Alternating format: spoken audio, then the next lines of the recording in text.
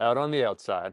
What's cracking, guys? Omar Yusuf here, your favorite local neighborhood creatine dealer. Always support local. Here today with another banger of a video. How to set yourself up for a comeback. How to hit all-time PRs, especially if you're detrained, maybe you've lost motivation.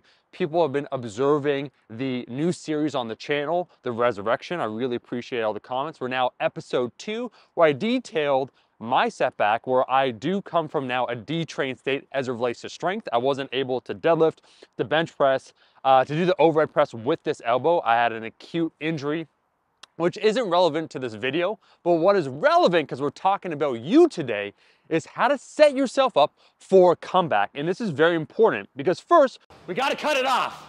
We can't get cocky, kid. We need to define it. I noticed when we released the first episode, there was almost 600 comments, and many people were saying, oh man, like either I lost motivation, COVID happened, a variety of different factors, but now I'm ready. And if you're ready, this isn't going to be a motivation talk. In fact, we're gonna get into the nitty gritty as it relates to programming, the practical information that you need to do right now to implement into your own training in order to get back where you were and then go past it. I'm going to assume a few things. One, that you're ready, right? So when we talk about training, when we talk about these concepts, sometimes if your motivation isn't 100%, you're mentally committed to what we're about to do, the comeback now, reaching where you were before, and then getting far past it.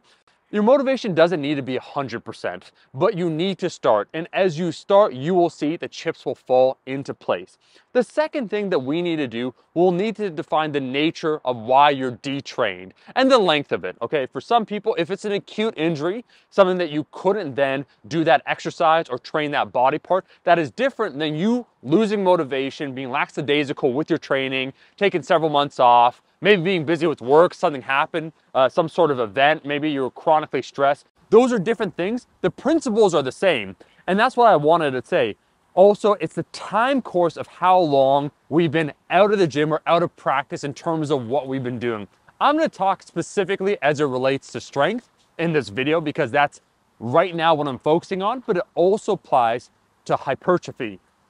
Let's talk about it. Let's talk about the time course. There's some very good news. I'm gonna link some resources in the description. First off, if you're injured, you should check out the article, Barbell Medicine. Shout out to Austin Brocky and the boys. It's called Pain, What to do if you are injured. That's a separate topic. But I'm also gonna link, there's a free program from the Mass Boys, monthly application in strength sports, Mike Zordos, Greg Knuckles, Eric Helms, Eric Trexler, for you if you wanna do it. I'm not affiliated with them, but they put out fantastic information. And then lastly, an article by Sir Gregory Knuckles, all about detraining. But to get back to the topic, so there's some resources there. To get back to the topic, we have to define the time course. If it's inside of a month, if you're thinking, oh man, it's been like a few weeks, like what, I got food poisoning, I got great news for you. There's research behind this that actually inside of a month, as long as you're not bedridden, so I'm gonna make the assumption here. If you're bedridden, your strength can deteriorate as well as your muscle mass pretty rapidly, about 1% per day as it relates to strength. But that's most likely not you. If the period of you being detrained, where you've been out of the gym or not really training at all, is inside of a month, it'll come back very quickly. And there's not much you need to do. We'll still talk about the principles, but that's the good news. Your first few sessions might feel rusty. That is different than you losing absolute strength.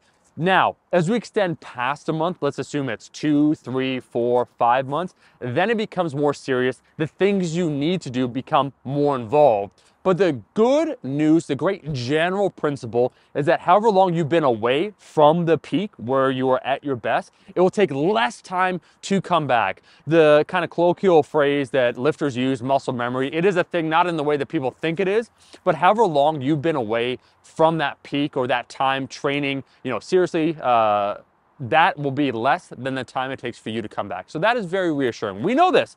Now, at the same time, there are a few things we need to consider. And let me use myself as an avatar here to understand what's going on. And what I mean when I say that is that for myself, I've squatted 500 pounds in that range for 4 to 5 years. The length of time that you're at a certain level will also influence how long it takes to come back. And that's one of the things. I wasn't trying to be hyperbolic when I said this is the most detrained I had been from these strength movements. I mean, before we started again with my man Walter, I probably had done the deadlift 2 or 3 times in 11 months. Granted, I was doing lying leg curls, quad extensions, inverse leg curls, some hip thrusts, but I wasn't doing the movement. There was no specificity. So for me, that's detrained as it relates to skill component. But I have been deadlifting around 600 pounds for also 5 years. That's a long period of time. And there's been many times in that point that I've been able to deadlift 600 pounds. So when we talk about being detrained, we have to think about the concept of how long have we been at this strength level. And if we benched 4 or 5 in high school and it's 20 years ago and it's some theoretical peak, that's a lot harder. If it's something that one time you hit, everything was feeling right, your gym crush was watching you, and you hit a 40-pound PR, that's probably not realistically your strength level. So with all those caveats, let's get into talking now all about what to do when you want to come back. And one of the first very solid principles would be the following. It's easier to regain your maximum strength initially than your strength endurance. And what I mean when I say that, well, strength endurance is your ability to perform reps at a certain threshold. Let's say above 70% of your 1 rep max. So, you do your sets of 5, your sets of 8, at some sort of level what you're used to will probably feel a lot harder than training at maximum strength. And I think there's many reasons behind this. One, you don't have a work capacity because you're not used to it. You should focus on the big principles. And the big thing I'm going to emphasize for everyone trying to come back as it relates specifically to strength would be incorporating singles. So regular exposure to heavier loads. And that's the key concept. Your maximum strength will likely deteriorate more slowly than your strength endurance. So if we think about that concept, how would we set it up? Let's talk about the bench. Let's talk about the squat. Let's talk about the deadlift. For each of them, now there is some nuance within there, but these are general recommendations.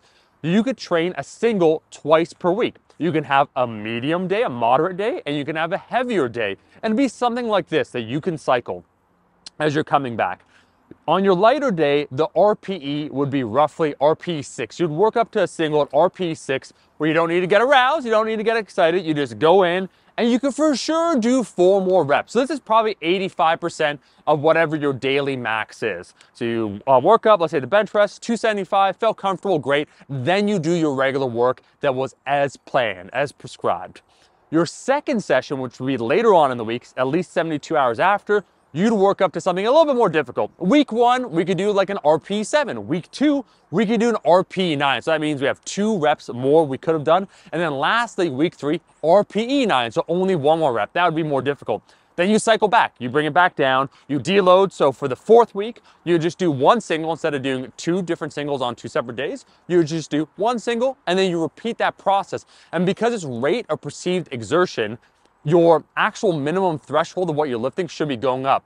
RPE 6 on week 1 will not be the same as RPE 6 on week 5. So you take what you can do at that time. And I think one of the biggest mistakes that I see amongst people when they try and come back, they do too much too soon, right?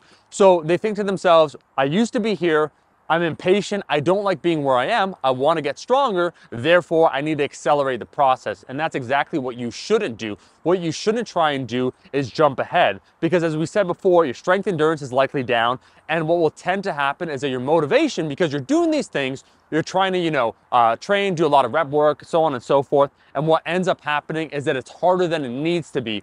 And one of the secrets of strength training specifically is that you need to focus on momentum. Workouts should feel overall manageable, that you can do it. And fatigue, this concept of fatigue is that there's workout to workout fatigue, so session to session, there's your weekly fatigue, then there's your block fatigue, right? What accumulates over weeks and so on and so forth. And if you do too much too soon, where your body can't recover and you're struggling to do the prescribed reps, not only is it demotivating, but when it comes to training, when it comes to that comeback, when it comes to doing the necessary volume, it's too much too soon.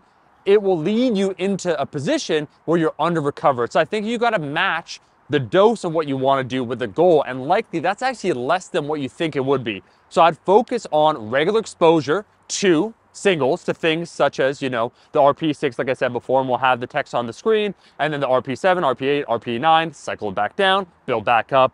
And you will notice, like for myself, I'll use myself as a concrete example, because I've been deadlifting around 600 pounds for several years. When I came back, when I did my singles, I've been doing this, like we've been filming it. By week 5, I deadlifted 545, so that's like 91%. and I could have did 585 on that day. So I probably could have lifted 97% of my 1 rep max already within 5 weeks. And that goes to show, I'm just one example, that's one case study, but the idea that when done correctly, your strength will return pretty rapidly because strength is a skill. For hypertrophy, let's just add this conversation right here, that as you lost muscle mass, so let's say, you haven't been training for 6 months, you've lost 10 pounds, you lost 15 pounds, you're feeling way more soft. It's a little bit different, but the general principle is the same in that if over the course of 6 months, you lost muscle mass, you lost all those things, it will take less than 6 months if you're training at the same level to regain it. And the same, once again, principle follows that you shouldn't train hard to start, meaning that you shouldn't push your body past a certain threshold and it has an inability to recover. You need to increase that work capacity over time. So make it manageable, expose yourself to the right dose of what you're trying to do when it comes to strength, doing more singles, and you will be surprised at how fast you come back. Last thing I want to talk about too would be environment, right? Because we talk about this key concept here of how can you set yourself up for success? And you really need to look at the variables outside of your lifting that will allow you to be a better lifter. For myself, that's recovery. That's me making sure I go to sleep. I'm a 3 a.m. boy, okay? Just chilling, playing music, that's what I do.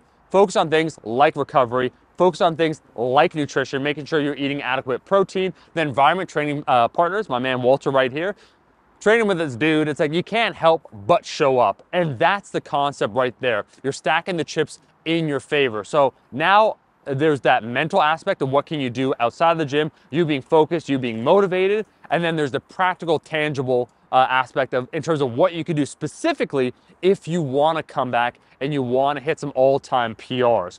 So go ahead, check out those resources in the description. I think for many people, I get it. You get down on yourself because guess what? Like you used to be at a certain strength level and now it feels more difficult. You will notice, and I found this myself, there's that inflection point, right? Where after the first few weeks, some of the workouts felt harder than they should have been as I expected on the journey as I'm percolating back up to a certain level. But you'll be surprised when you match what you need to do with what you do and you keep doing that as the strength returns, you'll be astounded, you'll be surprised, and ultimately I think you'll be satisfied. So it's been thrilling. Fall, autumn, the season of change. We're now resurrecting these goals. It feels fantastic. And that's why doing this series, I wanted to give something a little bit more practical to everyone watching the video that we could talk about these things. If you have any comments, go ahead and ask me in the comment section down below, because the whole point of the resurrection is getting to where we were and then surpassing it. And the first step to doing that is getting back to where we were. So I hope this video finds you well. I hope it helps you out. If you enjoyed the video, make sure to like the damn video. We're right here with the beautiful Don Valley River. Don't try and drink it. You might get E. coli. But if you like the video, you know what to do. Make sure to like the damn video. Thank you for following along with me as I got my daily steps, as I try to be a lean lad, as we turn into a lean, mean fighting machine. Like the video if you like the damn video. And I'll see all you guys, my rascals, in that next video. Peace.